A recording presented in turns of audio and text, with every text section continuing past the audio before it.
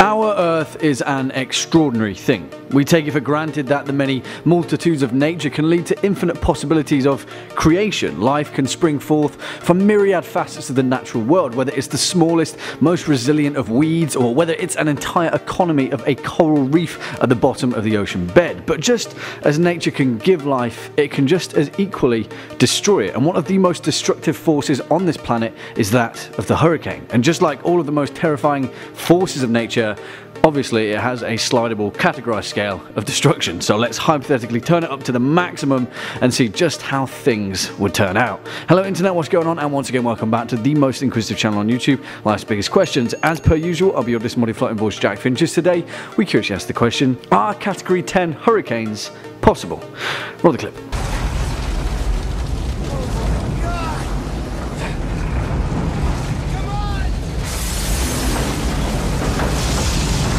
For the curious amongst you, that scene was of course from the 1996 rip-roaring thriller Twister, starring the late great Bill Paxton in one of the most thrilling and memorable disaster movies of the 90s. Really, that movie is awesome and really give it a watch if you haven't, but come on guys, we've got to address the flying cow in the room. Those two would not have stood a chance if they were standing that close to an F5 tornado, and they would have been picked up quicker than a precious piece of Lego to a vacuum. And yeah, exactly, you know what I'm thinking, right? If that's a F5, what the hell would a Category 10 look like? Well, before we do that, you may be thinking, hold on a minute, Twister, hurricane, tornado, am I missing something? They're three different things, right? And no, don't worry, they're the exact same thing. Kinda. Essentially, a hurricane, which is perhaps the most common term you'll hear in the news, particularly if you're of the North American variety, are a weather system that forms over water. In Australia, they're called tropical cyclones. In America, hurricanes. And sometimes in Asia, typhoons. All of these form over warm waters when the sea's surface temperature is above a certain parameter. Typically, they are hundreds of kilometers in diameter, they last for many, many days, and they are unrelenting in their devastation. So what about a tornado? Well, they're pretty much the same thing, just instead they form over land and are pretty much a little less severe than the typical hurricane, typhoon, tropical cyclone, whichever name you prefer. And a twister, well, that's just another nickname if things weren't clear enough already. Okay, now that that's cleared up, let's poke our head beneath the ocean waves and take a look at just exactly what is stirring within its currents. Currently, the answer to this question is remarkably simple. No, on a technical level, it is impossible for a Category 10 hurricane to form. Why? Well, simply, it doesn't go that high. Yeah, it always sounds like a boring retort, but technically speaking, Category 10 hurricanes are not possible, simply down to the fact that the maximum is Category 5. And while that may sound like a bit of a cop-out when it comes to the hypotheticals of this given question, bear with us for a moment, because there's actually a pretty illuminating reason behind that. As our current understanding dictates, hurricanes are measured by a meteorological function known as the Saffir-Simpson scale. Essentially, this scale classifies any storm system that exceeds the intensities of tropical depressions or tropical storms into 5 categories, each distinguished by the intensities of their sustained winds. As you may imagine, categories 1, 2, 3, 4, and the largest and most destructive, 5. To be classified as a hurricane, a tropical cyclone must have 1 minute maximum sustained winds of at least 74 miles per hour.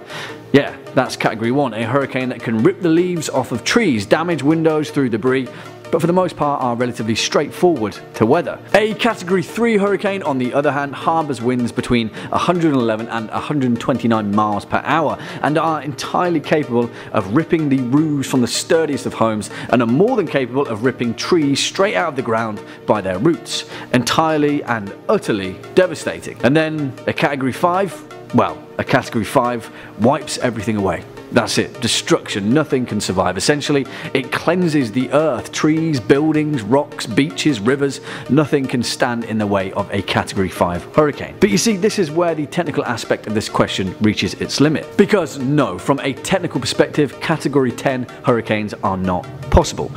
On a physical level though, yes, they are entirely possible, and worryingly still, we may soon need a reason to raise the Saffir-Simpson scale up a few notches just to accommodate them.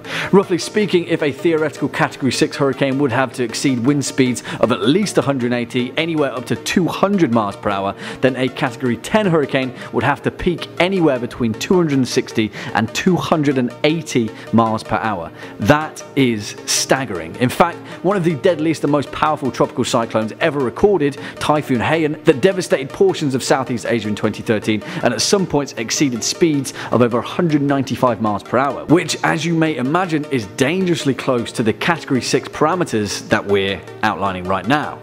However, to put a Category 10 hurricane into perspective, it would rival, if not exceed, the power of some of the most destructive tornadoes ever recorded, similar to the F5 tornado that occurred in Wichita, Kansas back in 1991 that tragically killed 17 people. It is believed that inside that storm, readings indicated the winds were roughly around 270 miles per hour. So yeah, a hurricane would be more powerful than that, just instead of the relatively small size of a tornado, it would instead be, well, probably the size of an entire US state. Take Hurricane Katrina, for example, which covered an area half the size of Texas, and you may get an idea as to the overwhelming size and power of this unprecedented force of nature. It would be a force of nature the likes of which our Earth has never seen. If it hit any major city, it would kill or injure tens of thousands of civilians, just as a Category 5 would, but on a much, much larger scale. The thing is though, for us to ever witness a storm of such impossible magnitude, sea temperatures would have to exceed over 32 degrees Celsius across a massive swathe of ocean at the same time as an immense tropical wave occurred in that very specific area of water. Now, rest easy, because the likelihood of that happening is very slim, but if that were to happen, then yeah, we needn't worry too much, because things would have already gotten really, really bad. Like, oh, I don't know, the polar ice caps have already melted and released all of their stored greenhouse gases that have been captured beneath the permafrost for hundreds of thousands of years. Oh, wait a minute, doesn't that sound like, yeah, exactly. Although Category 10 hurricanes are extremely unlikely, even with our current pressing climate crisis, Category 6 and perhaps even Category 7 hurricanes are becoming a much more impending reality. Back in 2017, Hurricane Patricia reached maximum sustained winds of over 215 miles per hour as it careered its way across the eastern Pacific Ocean. Again, an unprecedented moment in meteorology. Perhaps we'll have to take a look at the scale once again and redefine just how immensely powerful Mother Nature can and certainly will be. Well, there we have it, our long and short answer to the question, are Category 10 hurricanes possible? Technically speaking, no. Physically speaking, yes they are, and I guess we better batten down the hatches. Well, what do you guys think? Do you agree, disagree, have any more to add? Then let us know. Your thoughts down in the comment section below, as well as any intriguing insights that you may have on the matter. Before we depart from today's video, if you'd like to carry on with your questioning binge, then please take some time to take a look at our neatly compiled playlist arranged for all of your hypothetical adventuring needs. On that note, unfortunately, that's all we've got time for in today's video. Just stick around all the way until the end. If you were a fan of this video, or just life's biggest questions in general, then please be a dear, hit that thumbs up button, as well as that subscribe bell, and I'll be seeing you in the next one. As per usual, I've been your disembodied floating voice, Jack Finch. You've been watching Life's Biggest Questions, and until next time, you take it easy.